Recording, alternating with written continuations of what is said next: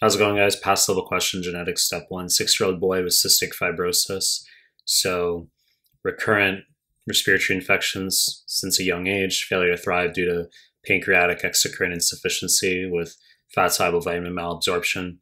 So, let's just hop through the answer choices. Off when trypsin deficiency, wrong fucking answer. Co-dominant inheritance. USMLE wants you to know the double Z allele is the most adverse for development of disease.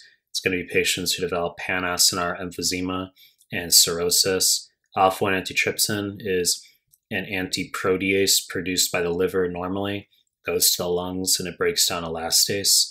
So if you have deficiency of that antiprotease, alpha-1 antitrypsin, you're going to have increased elastase activity in the lungs, causing the emphysema in addition to at the liver the cirrhosis, as I just said.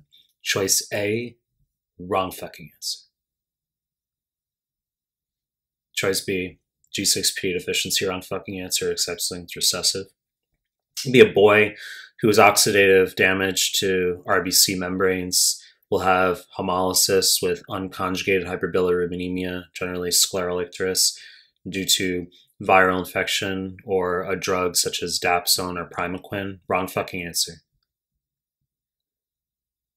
Choice C, and I'll just mention real quick so we could do a 40-minute dissection of all these conditions. Bite cells and Heinz bodies, very easy, very buzzy for G6PD deficiency. As I already said, wrong fucking answer. Choice C, hemochromatosis, correct answer. So autosomal recessive and cystic fibrosis, autosomal recessive. Now, some of you are going to get emotional right now. You say, really? Like, do we need to know this very nitpicky point that hemochromatosis is AR? Like, are they really going to ask me that on the step one? That actually is probably pretty low yield. It would be unlikely, truthfully, that they'll give you a vignette of hemochromatosis, bronze diabetes, okay, hyperpigmentation, you get increased glucose levels due to iron deposition in the tail of the pancreas, you get infertility, you can get pseudo-gout, okay, arthritis, so ferritin over 300. So hemochromatosis, this question is about eliminating to get there, because the other conditions listed here are ultra high yield for genetics. So if you know your inheritance patterns the way you're supposed to, even if you didn't know hemochromatosis, we can eliminate to get there. Okay, so the heavy metals like hemochromatosis for iron overload, they want you to know it's increased intestinal absorption of iron. That's the mechanism. Okay, so AR, chromosome 6, HFE gene, and it's an inability of the duodenum to shut off absorption of iron.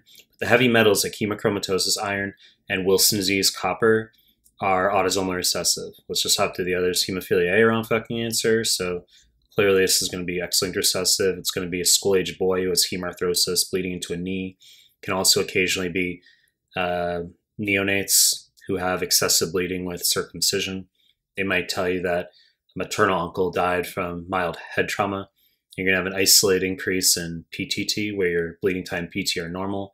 They can tell you that patient's been treated with factor VIII aliquots over time, develops resistance to it where the PTT doesn't go down, and then they want you to know that you can develop antibodies against factor VIII. It's called factor VIII inhibitor. So the answer would be check for inhibitor of factor VIII. Wrong fucking answer. Choice E, and elephant in the room, obvious stuff, but hemophilia B would be deficiency of factor IX, also X-linked recessive. Choice E, von Hippel-Lindau, wrong fucking answer. One of the phacomatoses, fancy word that means neurocutaneous disorders, von Hippel-Lindau, tuberous sclerosis, NF1, NF2, Sturge-Weber, spelled Sturge-Weber. So Sturge-Weber is somatic mosaic, but the others, NF1, NF2, tuberous sclerosis, VHL, you need to know those four autosomal dominant, exceedingly high yield. You need to know how those present. You need to know everything about those conditions for USMLE steps 1 and 2. Okay, but VHL is going to be renal cell carcinoma. It need not be bilateral. Okay, and you can get cerebellar retinal hemangioblastomas. You get pancreatic cysts. Wrong fucking answer.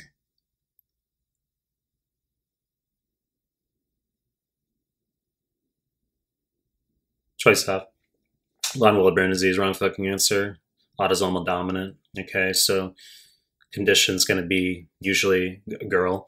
It can be a boy, but I'm just saying they like to give you a girl because for hematology questions, they reward you for knowing your inheritance patterns. So if they give you a 17-year-old girl, you can eliminate hemophilia A as an example because that's X-linked recessive. So they might give you a 17-year-old girl. She's going to have one platelet problem and one clotting factor problem. 9 out of 10 times. So platelet problem, mild cutaneous findings, petechia, easy bruising, epistaxis, nose bleeding. Clotting factor problems such as excessive bleeding with previous tooth extraction, heavy menses, and you're going to have an increased bleeding time. Normal PT. PTT is only increased in half of questions, but Von-Willebrand factor normally bridges glycoprotein 1b on platelets to underlying collagen/vascular endothelium, so platelet adhesion. Von Willebrand disease? Wrong fucking answer.